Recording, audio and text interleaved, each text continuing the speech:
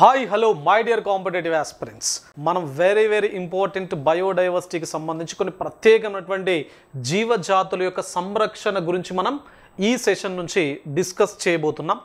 ఇవి చాలా important competitive exams లోపల వీటిపైన వెరీ ఫ్రీక్వెంట్గా క్వశ్చన్స్ రావడం జరుగుతుంది. లైక్ టైగర్స్ పైన కావచ్చు, ఎలిఫెంట్స్ పైన కావచ్చు, లయన్స్ పైన కావచ్చు, స్నో లెపర్డ్ మంచు చిరుత పైన కావచ్చు, ఇట్లా చాలా కొన్ని ప్రత్యేకమైనటువంటి జీవజాతుల పైన మనకు ఎగ్జామినేషన్ పాయింట్ ఆఫ్ వ్యూ లోపల క్వశ్చనింగ్ అనేది ఉంటుంది. మరి ఇందులోపల వెరీ ఇంపార్టెంట్ వెరీ ఫ్రీక్వెంట్గా మనకి ఎగ్జామ్ లోపల వచ్చేటువంటి క్వశ్చన్స్ దేనిపైన ఉంటున్నాయి అంటే ప్రాజెక్ట్ టైగర్ పైన. ఓకేనా? సో ప్రాజెక్ట్ టైగర్, కాబట్టి ప్రాజెక్ట్ టైగర్ అనేది బేసిక్ కాన్సెప్ట్ ఏంటి అంటే conservation of tigers. So conservation of tigers అంటే టైగర్స్ యొక్క సంరక్షణ కోసం సో చేపట్టినటువంటి ఒకానొక కార్యక్రమం ఏది అంటే ప్రాజెక్ట్ టైగర్. మరి దీన్ని ఎప్పుడు స్టార్ట్ చేయడం జరిగింది అంటే 1973 ఏప్రిల్ 1 రోజున దీన్ని మనం స్టార్ట్ చేయడం జరిగింది. ఇక్కడ ఆల్రెడీ డేట్ కూడా ఇవ్వడం జరిగింది చూడండి. ఎక్కడ స్టార్ట్ చేయడం జరిగింది ఇంపార్టెంట్, ఎక్కడ అంటే Corbett national park. So Corbett national park లేదా దీన్నే మనం జిమ్ కార్బెట్ నేషనల్ పార్క్ అని చెప్పేసి కూడా అంటాం. సో సాధారణంగా జిమ్ కార్బెట్ నేషనల్ పార్క్ ఎక్కడ ఉన్నది అంటే ఉత్తరాఖండ్. ఓకేనా?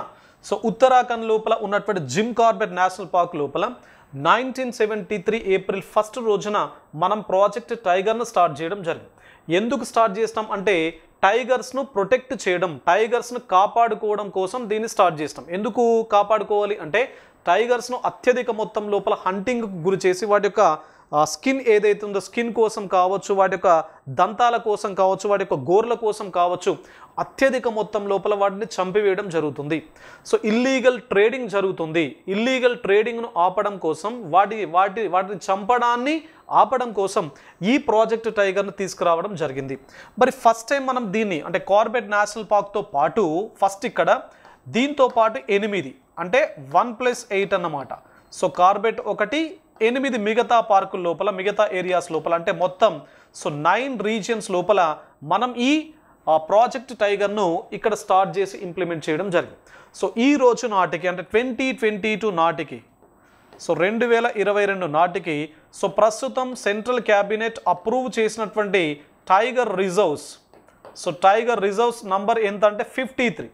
సో 53 టైగర్ రిజర్వ్స్ లోపల ప్రస్తుతం ఈ ప్రాజెక్ట్ టైగర్ని ఇంప్లిమెంట్ చేయడం జరుగుతుంది. క్లియర్?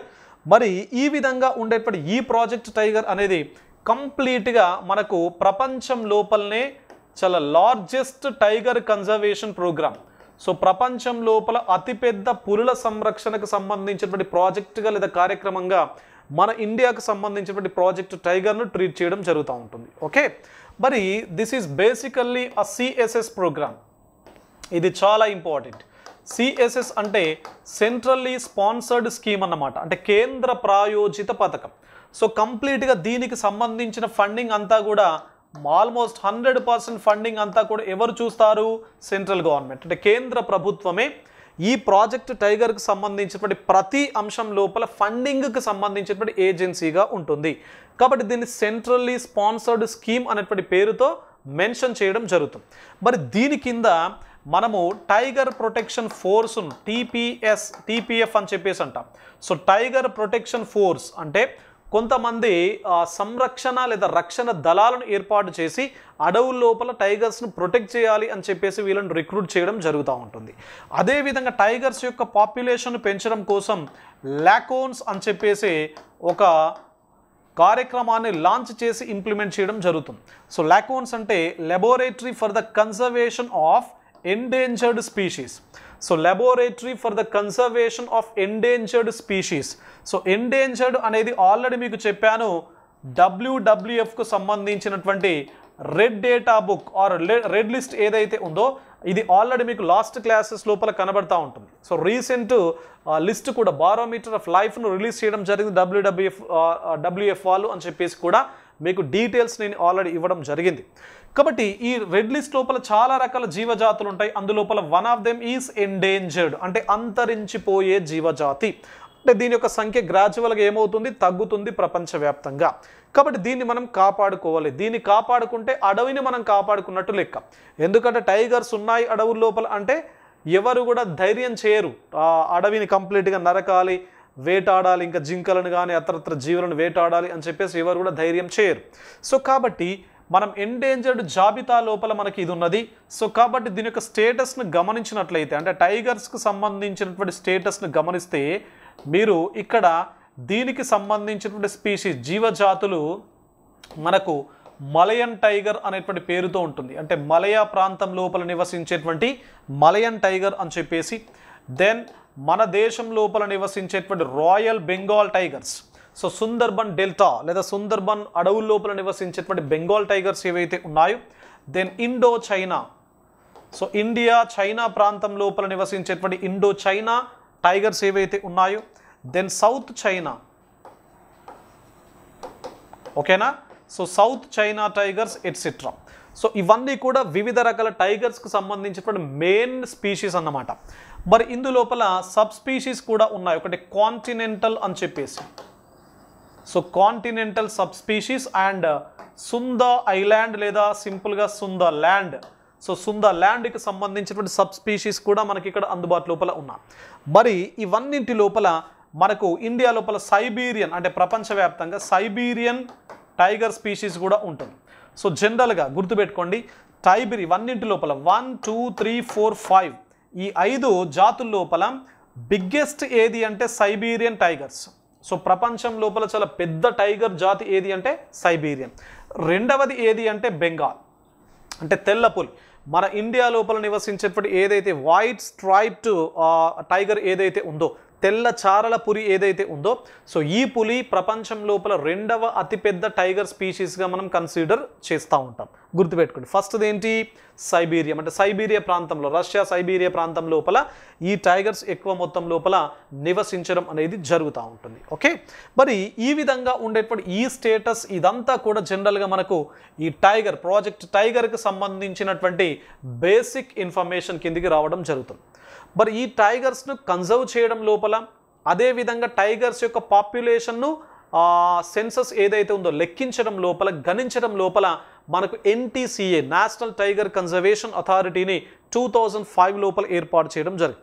సో ఎప్పుడైతే 2005 లోపల national tiger conservation authority, that is ఎన్టీసీఏని ఏర్పాటు చేయడం జరిగిందో, అప్పుడు దీని యొక్క బాధ్యత మొత్తం కూడా దానికి వెళ్ళింది. సో అదే ప్రస్తుతం చూసుకుంటున్నది. మరి ఇందులోపల మనకు డెహ్రాడూన్కు సంబంధించి WII, సో డెహ్రాడూన్ లోపల wild life institute of India అని చెప్పేసి ఒక సంస్థ ఉంటుంది.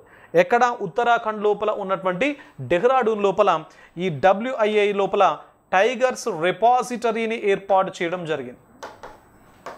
So repository and tiger cell రెండింటిని కూడా ఏర్పాటు చేయడం జరిగింది. వీటిపైన కూడా గతం లోపల మనకు ప్రశ్నలు రావడం జరిగింది.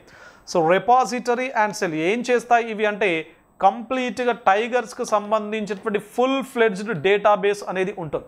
అంటే భారతదేశం లోపల ఎన్ని టైగర్స్ ఉన్నాయి, అవి ఏం తింటున్నాయి, ఎట్లా నివసిస్తున్నాయి, ఎట్లాంటి క్లైమాటిక్ కండిషన్స్ లోపల ఉన్నాయి, సో దానికి సంబంధించిన కంప్లీట్ డేటాబేస్ అనేది మనకు ఈ రెపాజిటరీ లోపల ఉంటుంది.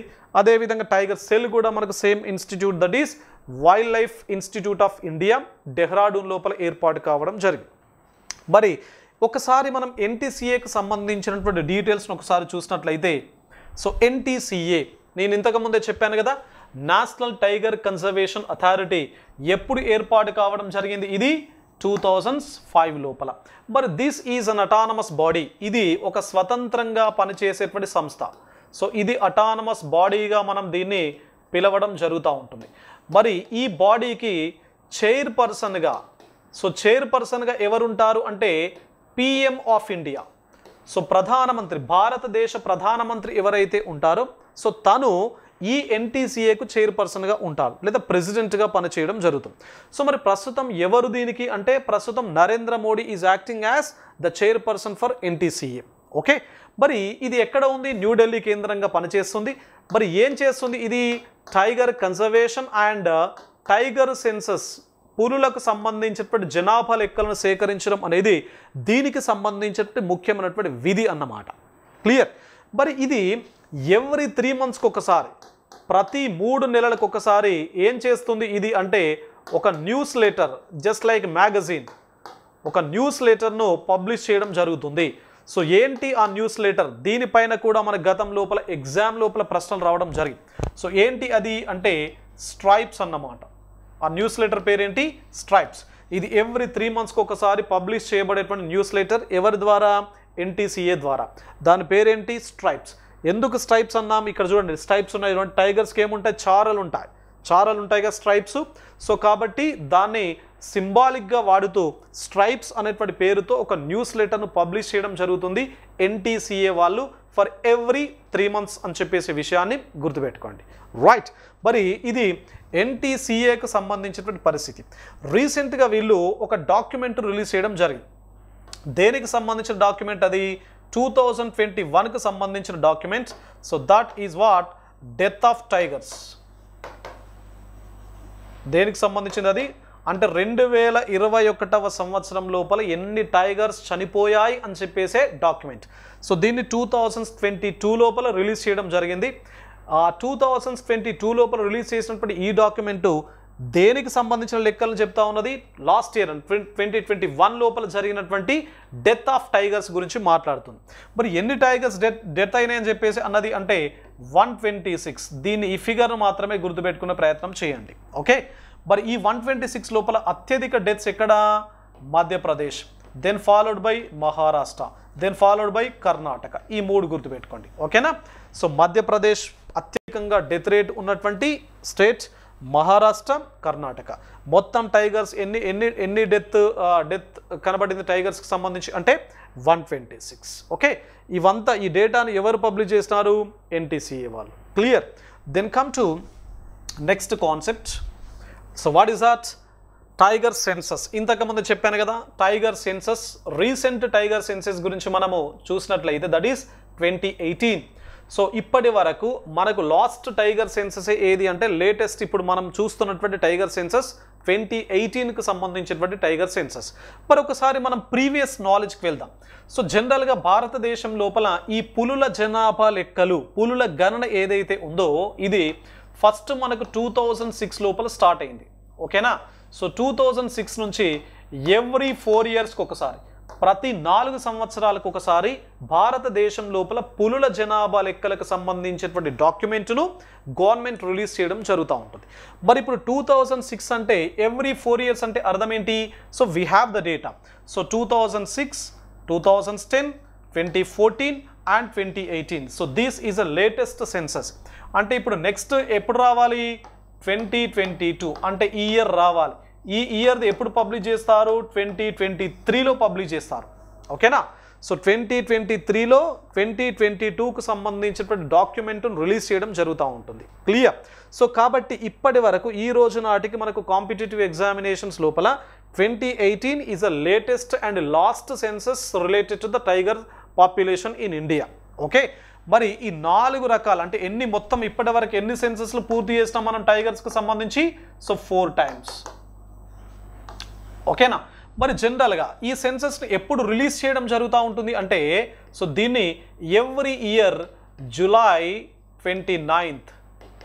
So why July 29th? Because this is world are international tigers day. ఓకేనా? సో ప్రపంచ లేదా అంతర్జాతీయ టైగర్స్ దినోత్సవంగా మనం దేన్ని ట్రీట్ చేయడం జరుగుతూ ఉంటుంది అంటే July 29th. కాబట్టి ఎవ్రీ ఇయర్ July 29th రోజున దీన్ని మనం రిలీజ్ చేయడం జరుగుతుంది. సో ఇది 2018 అనే లాస్ట్ సెన్సస్ కదా. లాస్ట్ సెన్సస్ను 2019 July 29th రోజున రిలీజ్ చేయడం జరిగింది.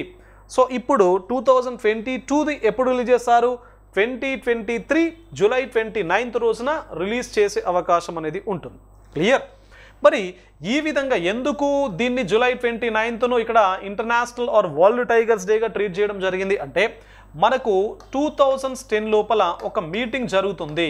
సో ఇక్కడ ఈ మీటింగ్ దేనికి సంబంధించింది? సెయింట్ పీటర్స్బర్గ్ లోపల. ఓకేనా? సో సెయింట్ పీటర్స్బర్గ్ రష్యా లోపల ఉన్నటువంటి one of the towns that is Saint Petersburg. మరి ఈ సెయింట్ పీటర్స్బర్గ్ లోపల జరిగినటువంటి 2010 మీటింగ్ ఏదైతే ఉందో అది టైగర్స్కి సంబంధించి చాలా ఇంపార్టెంట్ అండ్ ప్రెస్టీజియస్ మీటింగ్. కాబట్టి ఈ మీటింగ్ను గుర్తు చేసుకు July 29th రోజున జరిగింది కాబట్టి సో ఈ మీటింగ్ను మనం ఆ మీటింగ్కు ఒక సిగ్నిఫికేషన్ ఇస్తూ 2011 నుంచి 2011 నుంచి ఎవ్రీ ఇయర్ జూలై 29ని మనము వరల్డ్ ఆర్ ఇంటర్నేషనల్ టైగర్ డేగా సెలబ్రేట్ చేసుకోవడం జరుగుతూ ఉంటుంది. ఓకే, మరి ఇది దీనికి సంబంధించినటువంటి బేసిక్ ఇన్ఫర్మేషన్. మరి ఇప్పుడు ఈ సెన్సస్ని ఒకసారి మీరు చూసినట్లయితే సో ఎంత సంఖ్య లోపల ఉన్నాయి? 2006 లోపల మనకు మొత్తం టైగర్స్ ఎన్ని ఉన్నాయి ఇండియా లోపల? 1411 ఉన్నాయి. 2010 లోపల 1706, 2226, నౌ వి హ్యావ్ 2967. 2967 టైగర్స్ ప్రస్తుతం భారతదేశం లోపల ఉన్నాయి. ఓకేనా? సో ఇది లాస్ట్ ఎంత? 2226. మరి ఈ 2226తో కంపేర్ చేస్తే 2967 అనేది ఎంత జంపు పెరిగిందా తగ్గిందా అంటే పెరుగుదల జరిగింది. అంటే 3వ సెన్సస్కి 4వ సెన్సస్కి పెరుగుదల జరిగింది. ఎంత జరిగింది పెరుగుదల అంటే 30%. ఓకేనా? సో ఇక్కడికి పెరుగుదల 30% పెరుగుదల జరిగింది, గుర్తుపెట్టుకోవాలి. మరి ఈ పెరుగుదల అత్యధికంగా కనబడినటువంటి స్టేట్స్ ఏంటి అంటే పెరుగుదల ఎక్కువగా ఉన్నటువంటి స్టేట్స్ ఏంటి అంటే మధ్యప్రదేశ్ అండ్ మహారాష్ట్ర.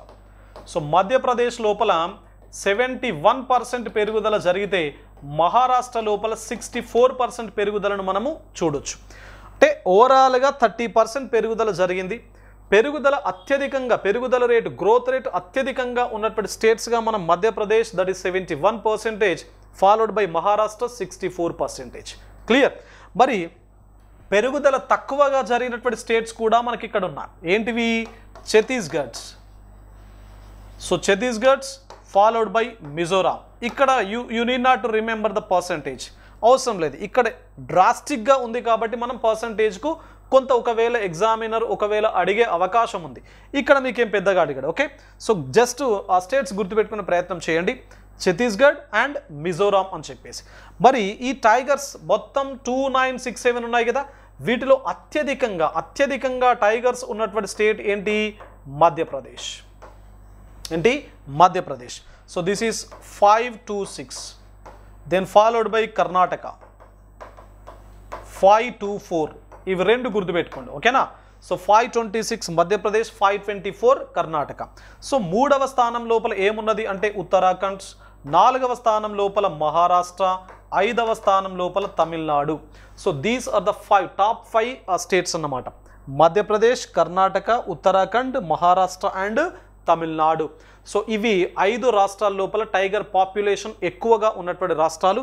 మొత్తం మనకి ఎంత ఉన్నది? 2967 is a figure according to 2018 tiger census. Okay, మరి మన తెలుగు రాష్ట్రాలను ఒకసారి చూసినట్లయితే ఇక్కడ 2014 లోపల ఎన్ని ఉన్నాయి? ఎక్కడ? ఉమ్మడి ఆంధ్రప్రదేశ్, రైట్.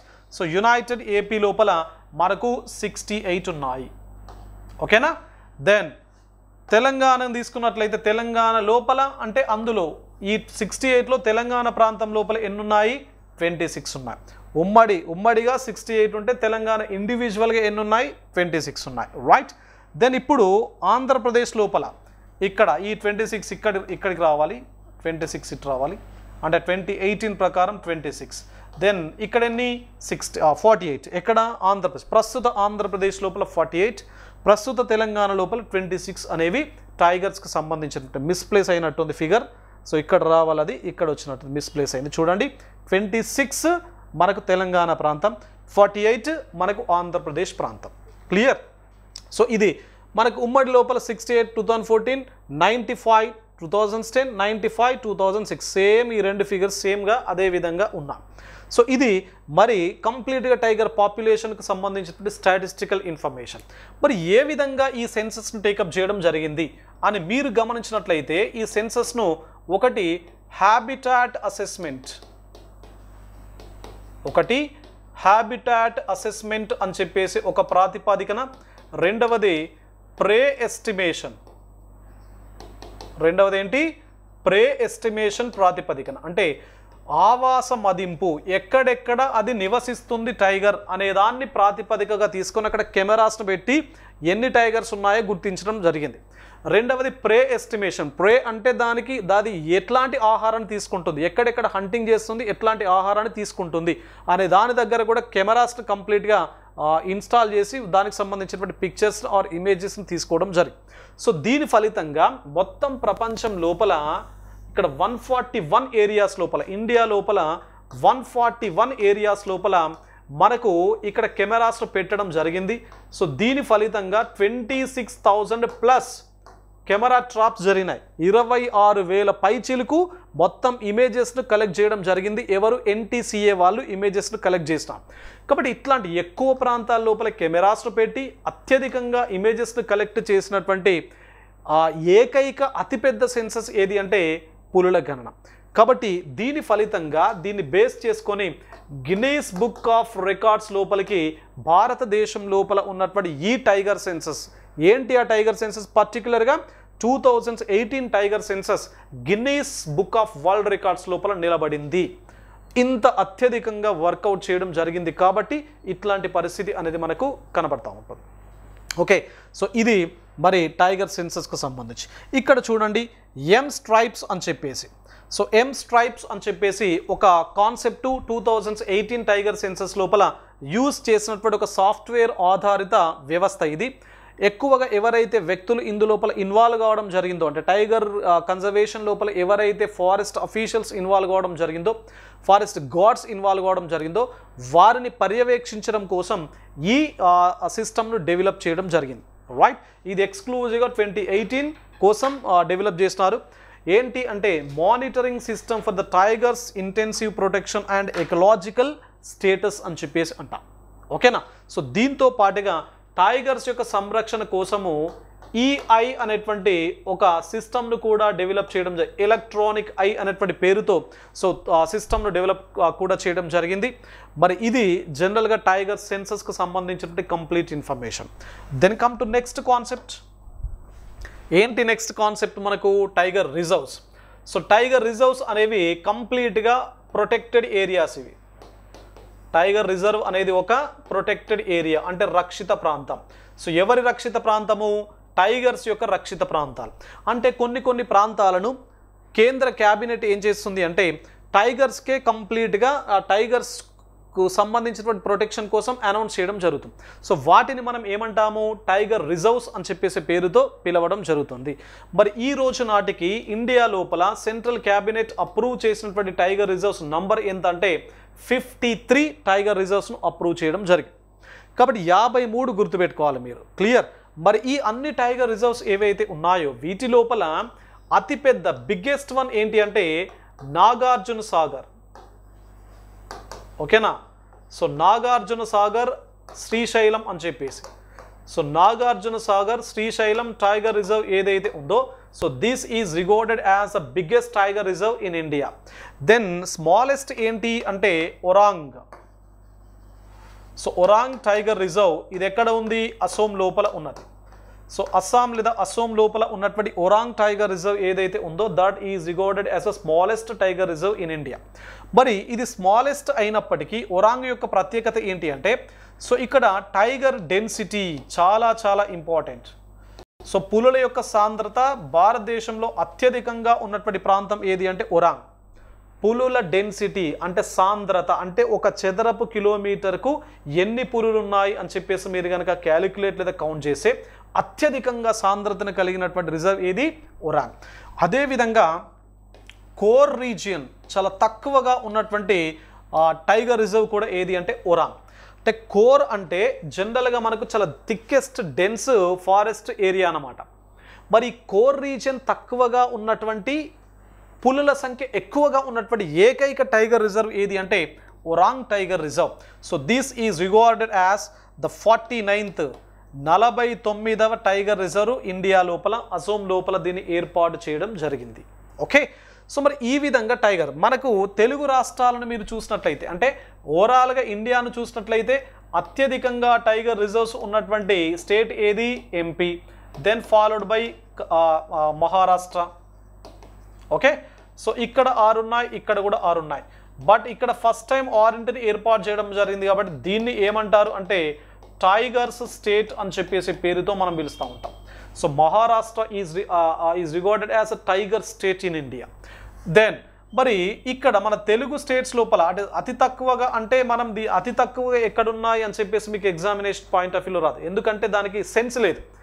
ఎందుకు సెన్స్ లేదంటే కొన్ని రాష్ట్రాల లోపల ఉండవు, కొన్ని రాష్ట్రాల లోపల ఉంటాయి. కాబట్టి అతి తక్కువ అతి ఎక్కువ అని చెప్పేసి మీకు క్యాలిక్యులేట్ చేసి, కాకపోతే టైగర్ రిజర్వ్స్ లేనటువంటి ప్రాంతాలు ఏంటి అంటే యూటీస్.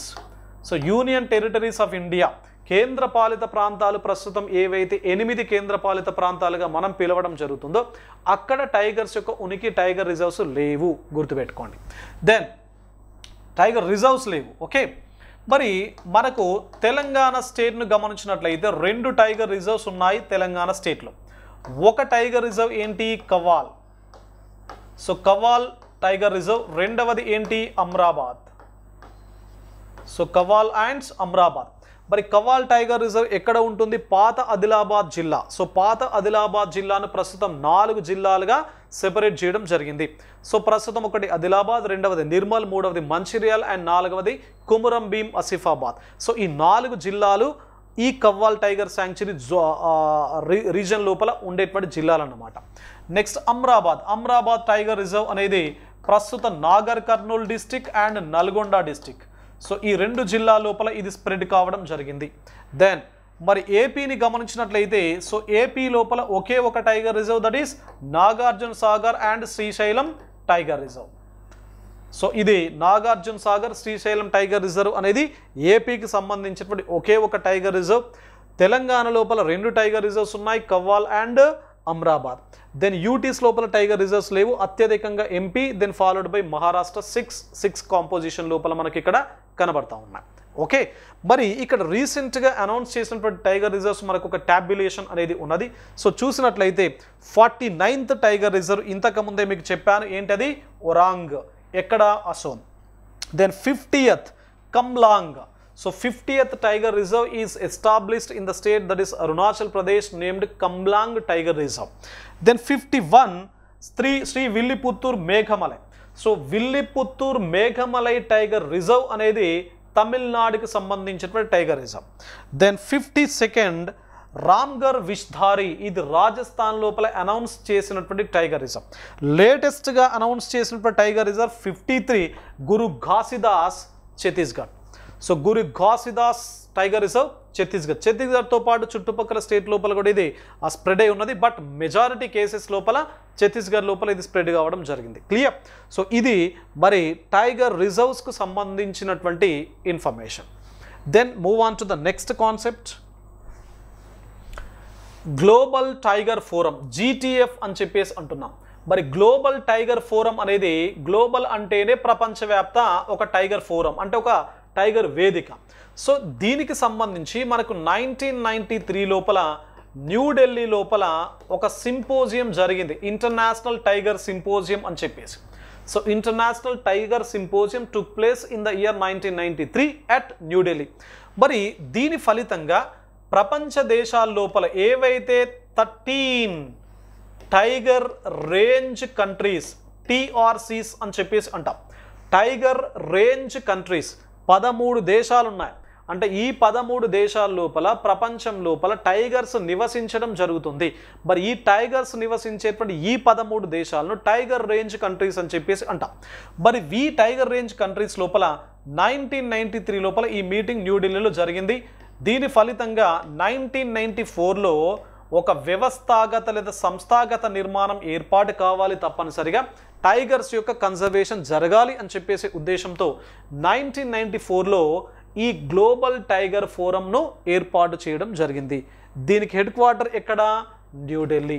మరి ఇది ఎవ్రీ 3 ఇయర్స్కి ఒకసారి, సో ఎవ్రీ 3 ఇయర్స్కి ఒకసారి దీని యొక్క అసెంబ్లీ ఏదైతే ఉందో ఆ అసెంబ్లీ మీటింగ్ అనేది జరుగుతుంది. ఓకే, ఎవ్రీ 3 ఇయర్స్కి ఒకసారి. రైట్, ఇది ప్రపంచవ్యాప్త ఫోరం, గుర్తుపెట్టుకోవాలి. దెన్ ఇంకొక ఫోరం ఉంది, that is global tiger initiative. So global tiger initiative 2008 లోపల సో దీన్ని స్టార్ట్ చేయడం జరిగింది. సారీ, మరి ఏంటి దీనికి సంబంధించినటువంటి ఇన్ఫర్మేషన్, ఇది 2008 లోపల స్టార్ట్ చేసి టైగర్ ప్రొటెక్షన్ కోసం స్టార్ట్ అయింది ఇది.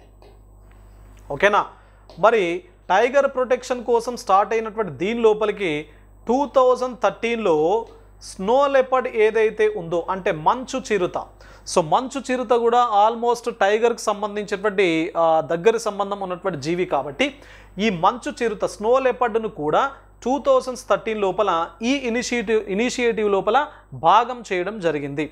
మరి ఇది కూడా వన్య ప్రాంతాలు ఏవైతే ఉన్నాయో, వైల్డ్ ఏరియాస్ ఏవైతే ఉన్నాయో, అంటే అటవీ ప్రాంతాలు ఏవైతే ఉన్నాయో ఈ వన్య ప్రాంతాల లోపల ఈ టైగర్స్ను తప్పనిసరిగా ప్రొటెక్ట్ చేయాలి అని చెప్పేసి ఉద్దేశంతో సో ఈ ఇనిషియేటివ్ను తీసుకురావడం జరిగింది. 2013 లోపల స్నో లెపర్డ్స్ను కూడా దీని లోపల చేర్చారు. మరి దీన్ని సూపర్వైజ్ చేస్తూ దీనికి ఫండింగ్ ఇస్తున్నటువంటి ఏజెన్సీస్ లేదా సంస్థలు ఏమున్నాయి అని చూస్తే ఒకటి వరల్డ్ బ్యాంక్, రెండవది Jeff, that is global environmental facility. ఇది ఆల్రెడీ మీకు యూనిట్ 1 లోపల డీటెయిల్డ్ ఇన్ఫర్మేషన్ మీకు ఇచ్చాను. సో ఇంతకుముందు చెప్పినటువంటి టీఆర్సీ టైగర్ రేంజ్ కంట్రీస్ ఏవైతే ఉన్నాయో, అదేవిధంగా save for the tiger fund అని చెప్పేసి tiger fund, so GTF etcetera. Okay, so ఇవన్నీ కూడా మనకు ఏంటి ఈ 2008 లోపల స్టార్ట్ చేసినటువంటి గ్లోబల్ టైగర్ ఇనిషియేటివ్కి సంబంధించినటువంటి ఫండింగ్ ఏజెన్సీస్ అన్నమాట. Okay, then come to the next one, that is GTIC. ఏంటి? Global tiger initiative council. మరి ఇది 2 వింగ్స్, 2 అంగాల యొక్క కలయిక వల్ల దీన్ని ఏర్పాటు చేయడం జరిగింది. సో ఏంటి ఆ 2 అంగాలు? ఒకటి GTF, that is global tiger forum ఒకటి, రెండవది GSLEP అంటే global snow leopard and ecosystem protection programme. మీకు ఇంతకుముందే చెప్పాను, స్నో లెపర్డ్ అంటే అర్థం ఏంటి? మంచు చిరుత. సో మంచు ప్రదేశాల లోపల నివసించేటువంటి ఒకానొక చిరుత పులి జాతి మంచు చిరుత, స్నో లెపర్డ్ అని చెప్పేసి అంటున్నాం. మరి ఈ స్నో లెపర్డ్ అదేవిధంగా టైగర్స్, ఇవి 2 వింగ్స్ను మనం కంప్లీట్గా కంబైన్ చేసి ఏర్పాటు చేసినటువంటి మరొక సంస్థ ఏది అంటే GTIC, so global tiger initiative council అని చెప్పేసి. ఓకేనా? సో ఇవి కొన్ని రకాల సంస్థలు. ఇది లోగో GTFకు సంబంధించి. మరి మరికొన్నింటిని గమనించినట్లయితే సో ట్రామ్కా అని చెప్పేసి, so trans boundary Manas conservation area అని చెప్పేసి. సో 2008 లోపల దీన్ని స్టార్ట్ చేయడం జరిగింది. So trans boundary Manas conservation area. Trans boundary అంటే అర్థం ఏంటి? ఫర్ ఎగ్జాంపుల్ ఇక్కడ దిస్ ఈజ్ అన్ ఇండియా, ఇది India. Okay, so this is Nepal. Okay, మరి ఇండియా లోపల north eastern part of India లోపల ఇక్కడ మానస్ శాంక్చురీ ఉంది, మానస్. ఓకే, దీన్ని ఆనుకొనే నేపాల్ లోపల ఏమున్నది? రాయల్ మానస్ ఉన్నది, రాయల్ మానస్. మరి 2 ప్రాంతాల లోపల మనకు టైగర్స్ యొక్క ఉనికి అనేది ఉంటుంది. టైగర్స్ కన్సర్వ్ చేయబడుతున్నాయి. అప్పుడప్పుడు ఏమవుతాయి? ట్రాన్స్ బౌండరీ, ఆ టైగర్స్ అడ్డు వెళ్తాయి, ఇటు వస్తుంటాయి. కాబట్టి ఇవి 2 దేశాలకు సంబంధించినటువంటి ఇష్యూ కాబట్టి ఈ 2 దేశాల లోపల 2 దేశాలు సమిష్టిగా సూపర్వైజ్ చేయాలి, మానిటరింగ్ చేయాలి, టైగర్స్ యొక్క మూమెంట్, టైగర్స్కి సంబంధించినటువంటి మానిటరింగ్ చేయాలి అని చెప్పేసి ఒక కార్యక్రమాన్ని తెరపైకి తీసుకురావడం జరిగింది 2008 లోపల. దాన్నే మనం ఏమంటున్నాం? ట్రామ్కా అని చెప్పేసి అంటున్నాం. So trans boundary Manas conservation area అని చెప్పేసి. Clear? Then Saint Petersburg tiger summit. ఇది ఆల్రెడీ మీకు ఇంతకుముందే చెప్పాను చూడండి, 2010 లోపల జరిగింది, రష్యా లోపల జరిగింది అని చెప్పేసి అన్నాను. ఏది 2010 లోపల జరిగింది. 2011 నుంచి మనము జూలై 29ను ఏ విధంగా సెలబ్రేట్ చేసుకోవడం జరుగుతుంది? So world are international tiger డేగా సెలబ్రేట్ చేసుకోవడం జరుగుతుంది అని చెప్పేసి ఇంతకుముందే చెప్పాను మీకు, రైట్?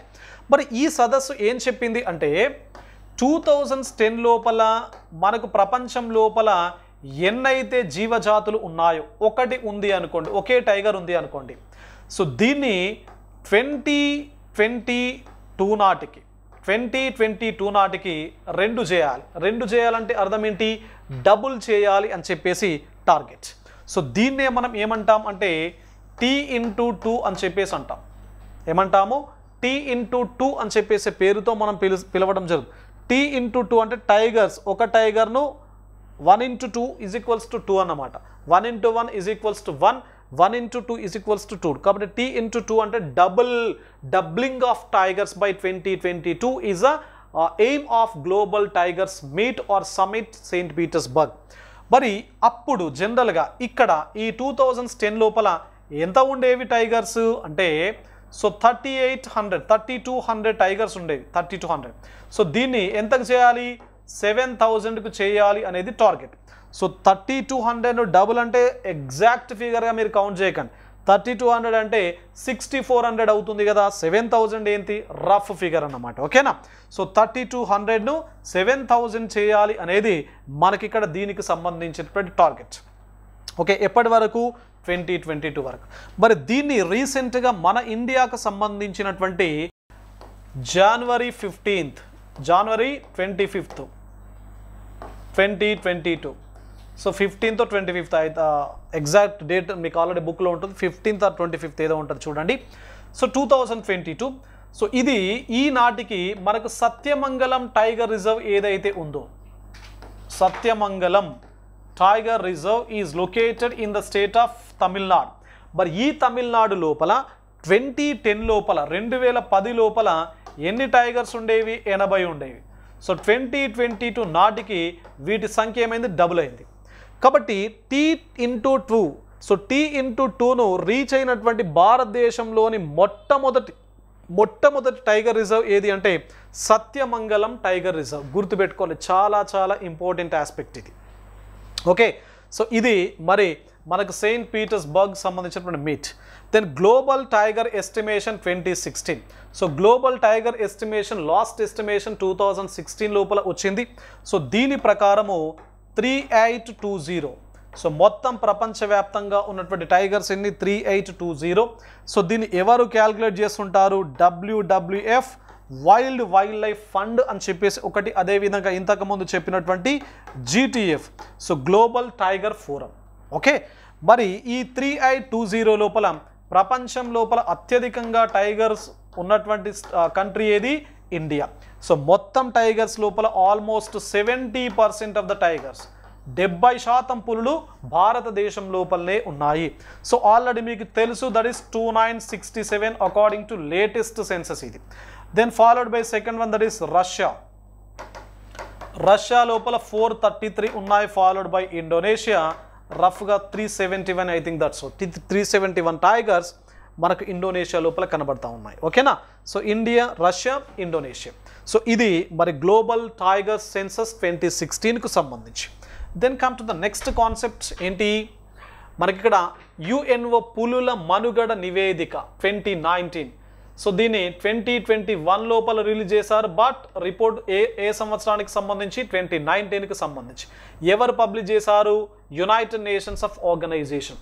మరి పులుల మనుగడ ఎందుకు ప్రశ్నార్థకమైంది అంటే గ్లోబల్ వార్మింగ్ అని చెప్పేసి ఏదైతే ఆర్ క్లైమేట్ చేంజ్ సో భూతాపము శీతోష్ణ స్థితి మార్పు ఏదైతే ఉందో దీనివల్ల కంప్లీట్గా మనకు మంచు ప్రాంతాలు కరిగి ఆ వాటర్ అంతా సముద్రాల లోపలికి వెళ్ళి కంప్లీట్గా సముద్ర మట్టం గ్రాడ్యువల్గా పెరగడం జరుగుతుంది అని చెప్పేసి ఉద్దేశంతో ఇక్కడ ఈ సముద్ర మట్టం పెరగడం వల్ల లైక్ ఇండియన్ కాంటెక్స్ట్ లోపల బే ఆఫ్ బెంగాల్ బంగాళాఖాతం యొక్క మట్టం కూడా భవిష్యత్తులో పెరిగే అవకాశం ఉంది అని చెప్పేసి దీనివల్ల ఇండియా లోపల పర్టిక్యులర్గా సుందర్బన్స్ ఏదైతే ఉందో ఓకేనా.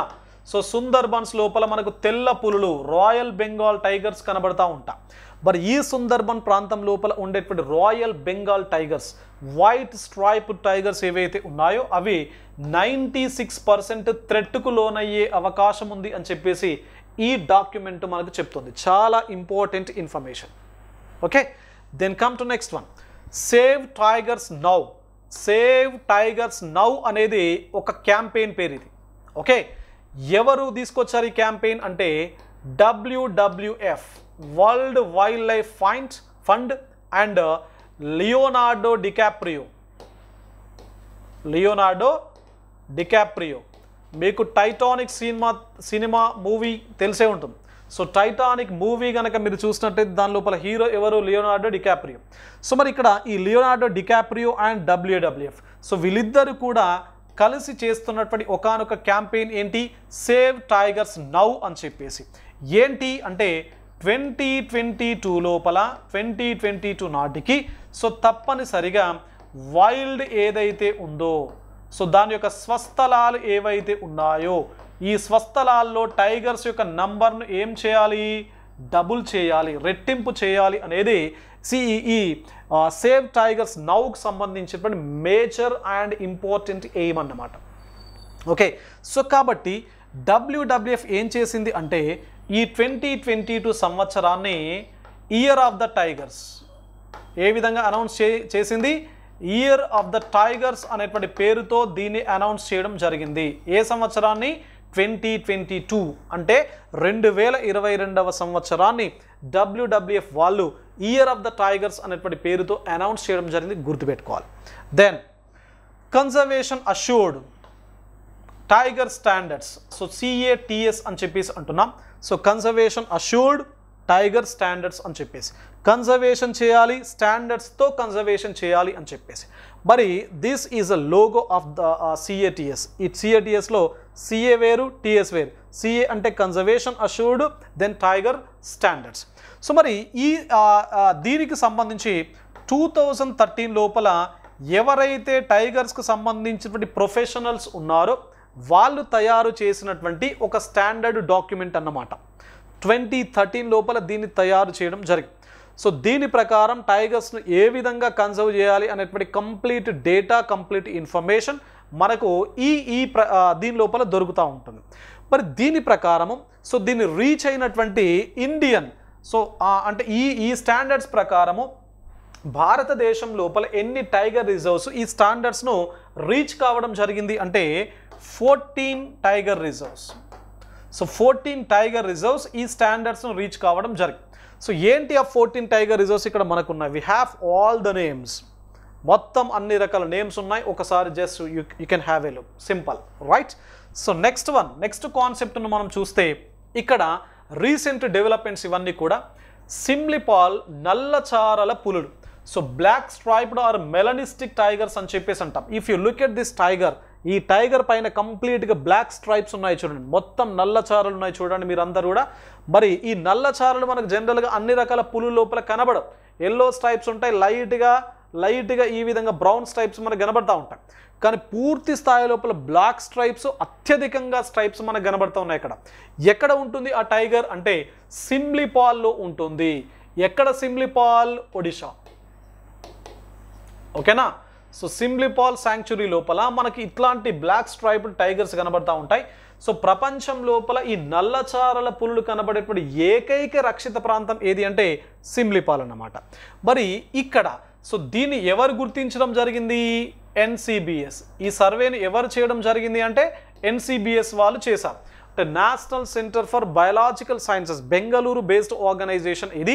National centre for biological sciences అనేటువంటి ఆర్గనైజేషన్ ఏదైతే ఉందో సో వీళ్ళు దీన్ని ఐడెంటిఫై చేసి ప్రపంచంలోనే ఇది లేదు అని చెప్పారు. మరి దీనికి కారణం ఏంటి అంటే మ్యూటేషన్. కారణం ఏంటి దీనికి? మ్యూటేషన్ అంటే ఉత్పరివర్తనం. తెలుగులో ఉత్పరివర్తనం అంటే అర్థం ఏంటి? జన్యువుల లోపల సడన్ చేంజెస్ అన్నమాట. అంటే ప్రతి జీవి, మనమైన జంతువులైన మొక్కలైన ప్రతి జీవిలో ఉన్నటువంటి ప్రతి కణం లోపల క్రోమోజోమ్ ఉంటుంది, క్రోమోజోమ్లో DNA ఉంటుంది, DNA లోపల జన్యువులు ఉంటాయి. మరి జన్యువు లోపల మార్పు వచ్చింది అనుకోండి, అప్పుడు లక్షణంలో మార్పు వస్తుంది. కాబట్టి దీని యొక్క జన్యువు లోపల మార్పు రావడం వల్ల లక్షణంలో మార్పు వచ్చి ఈ బ్లాక్ స్ట్రైప్స్ మనకు వచ్చాయి. దీనినే మనం ఏమంటాం? Sudden change in the genetic makeup is known as mutation, ఉత్పరివర్తనం.